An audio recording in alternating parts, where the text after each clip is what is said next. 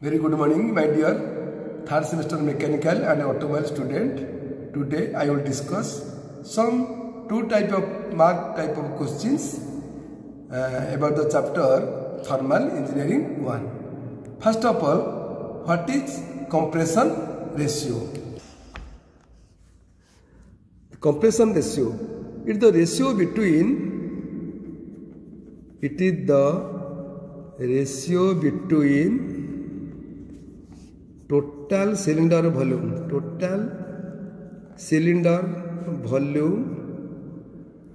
to clearance volume.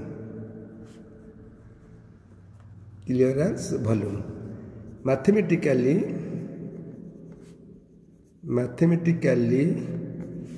R means compression ratio. Compression ratio is equal to V by Vc, where V is equal to total volume, Vc is equal to clearance volume. That means R is equal to Vc plus Vs by Vc, because V is equal to Vc plus Vs.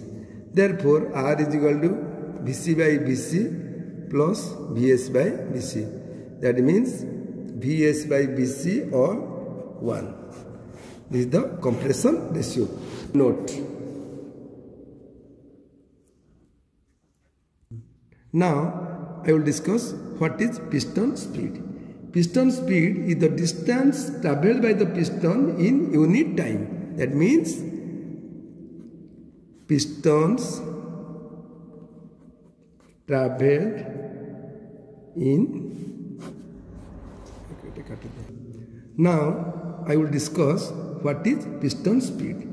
Piston speed is the distance traveled by the piston in unit time. Generally, time is taken as 1 minute. Hence, distance traveled by piston in 1 minute is known as piston speed. Mathematically,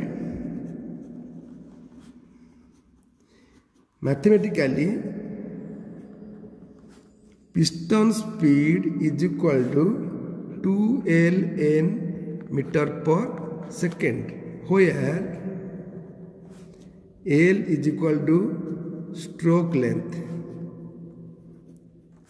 N is equal to RPM of the engine. For clearly, it has been written in this speed. Now, I will define stroke length. Generally, it is the distance travelled by the piston from one of its dead center positions to another dead center positions. This is represented by L. That means, stroke length means it is the maximum distance travelled by the piston from one of its dead center. Dead center means top dead center to another dead center, that is BDC, bottom dead center. This is the piston cylinder arrangement. Here it is the piston, this is the cylinder head, this is the top dead center, this is the bottom dead center. Stroke length means when the piston moves from this position to another position. It is generally denoted by L. For your reference, kindly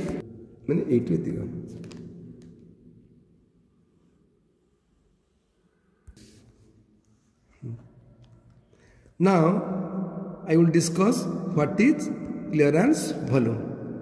When the piston is at top dead center, there is some volume or there is some gap between the piston and cylinder head. This is known as clearance volume and it is denoted by Vc. Here, this is the cylinder head, this is the clearance volume. That means when the piston is at top dead center, there is some volume or there is some gap between cylinder head and piston. This is known as clearance volume. It is generally denoted by VC. For your clarification, it will be seen in this type.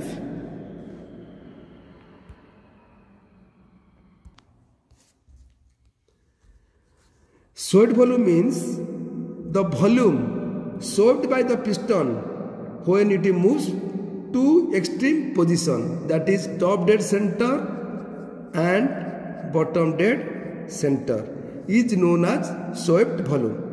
Generally, it is denoted by Vs and it is the product of cylinder bore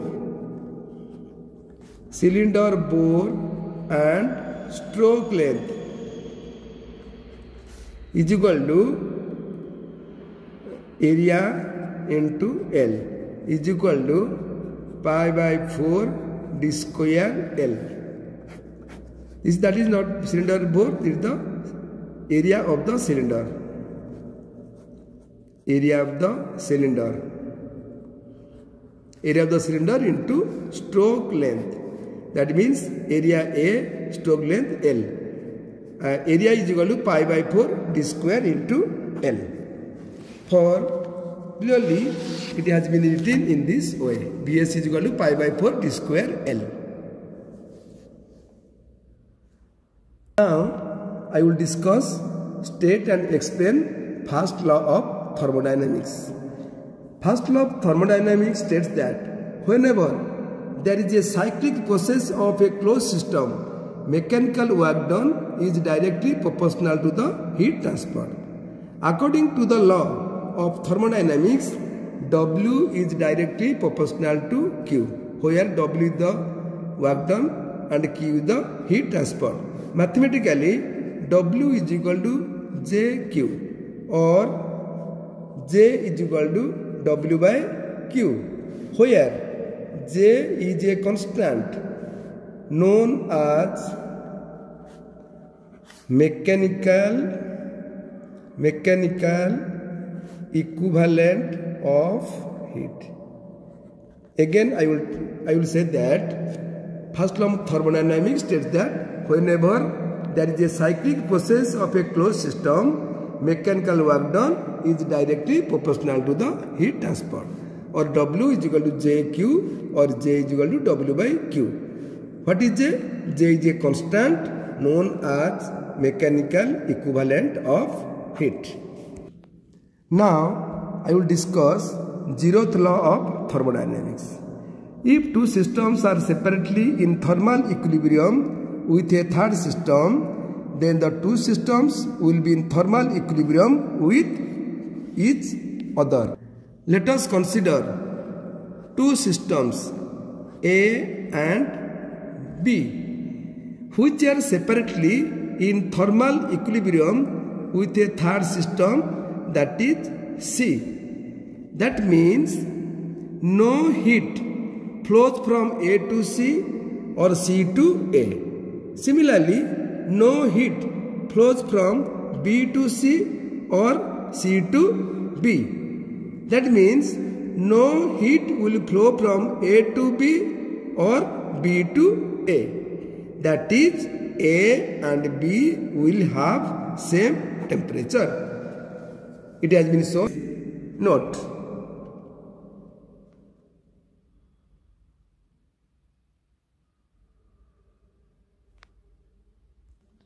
Now, I will discuss what is the relationship between Cp, Cv and R. Generally, the relationship between Cp, Cv and R is given by Cp minus Cv is equal to R, where Cp is equal to specific heat at constant pressure. Cv is equal to specific heat at constant volume, and R is equal to characteristics gas constant. Therefore, Cp minus Cv is equal to R is the required relationship. Now, next question, draw pressure volume and temperature entropy diagram of Otto cycle. First of all, this is the pressure volume, PV.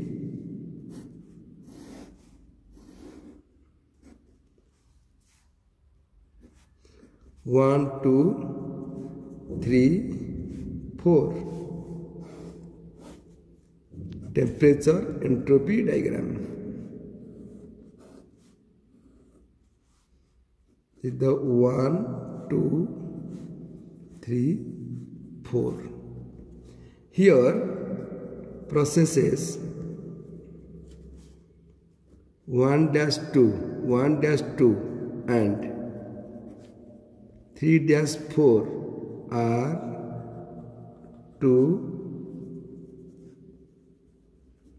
reversible adiabatic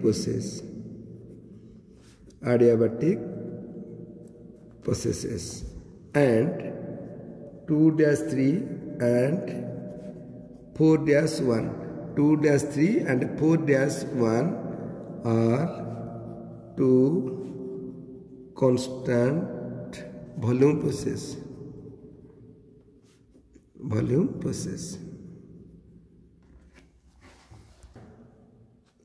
Now I will discuss pressure volume and temperature entropy diagram of diesel engine. This is the required pressure volume and this is the required temperature entropy diagram. Here process 1-2 constant pressure process.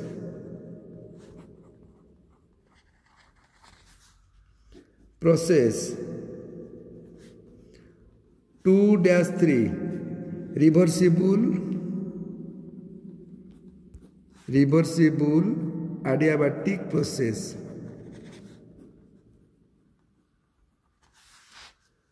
Process 3-4 constant volume process.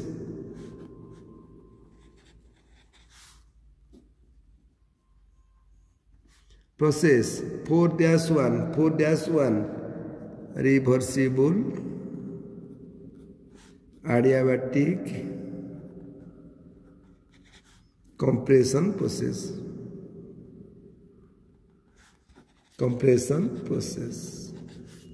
For your paper.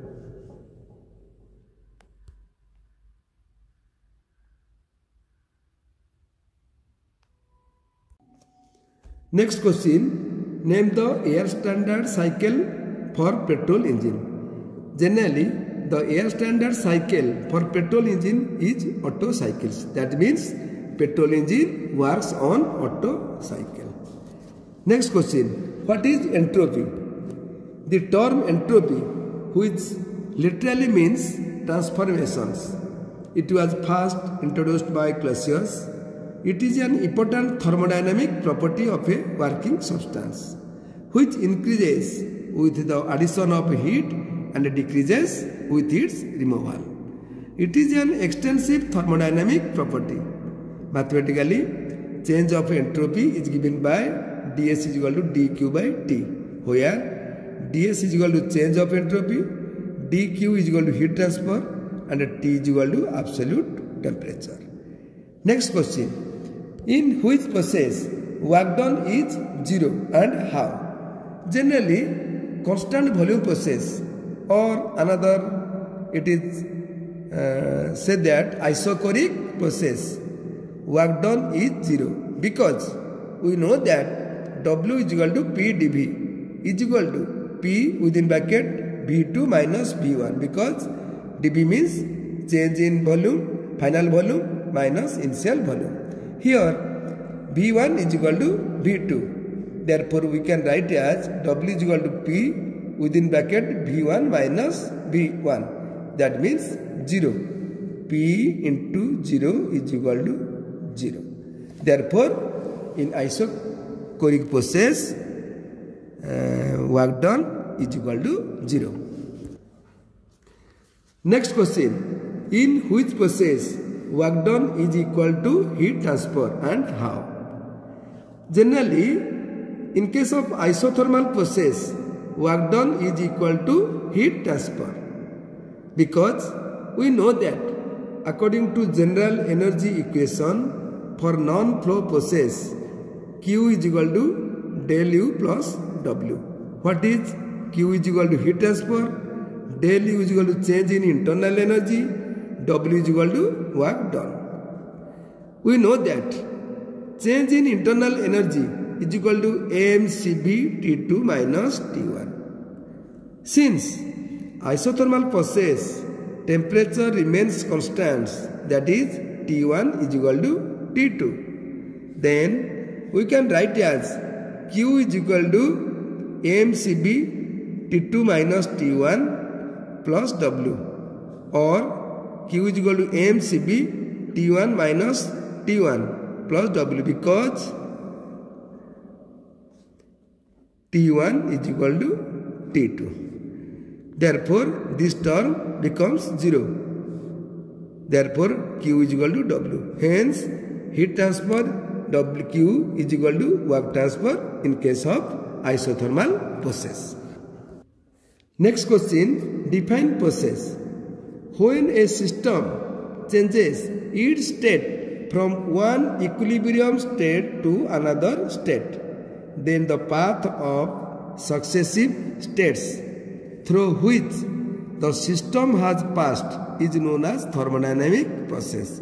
In the figure, 1-2 it represents a process. 1 is the one equilibrium state, 2 is the final equilibrium state.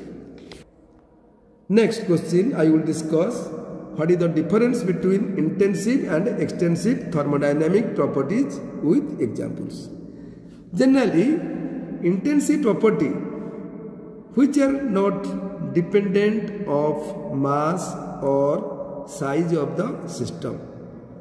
Therefore, it is known as intensive property. Examples, temperature, pressure, etc. Because it does not depend upon mass or size. It is also called as intrinsic property. Then, extensive property, properties which are dependent of size, mass and volume of the system are called extensive properties. That means extensive property are dependent on mass, size or volume of the system. Examples, total volume, total energy, etc. It is also called as extrinsic property.